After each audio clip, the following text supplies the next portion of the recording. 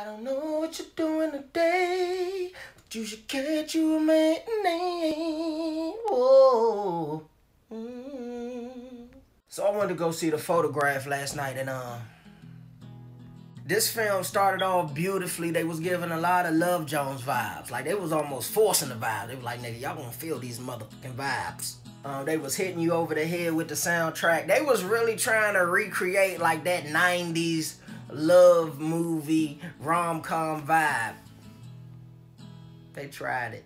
This film had some solid quotables, man. That one time the dude was like, man, I didn't know how to be with a woman I had to keep up with. I was like, ah! Right out of broke nigga journal. Ah. Lil Real did his part adding a comedic relief. It had me chuckling. Real.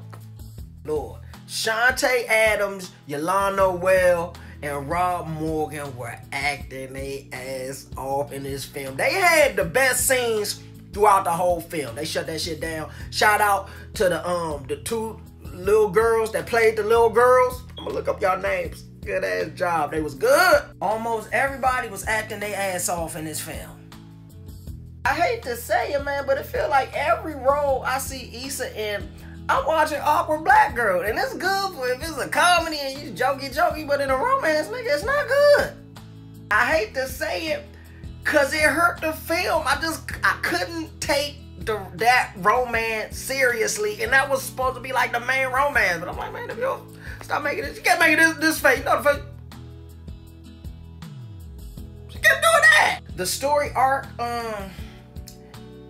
I don't know. I want to call it weird, but you know, I was just the supporting or the B story was so much more compelling than the main story between Issa and LaKeith. I just cared more. I didn't really care about what the fuck they was doing.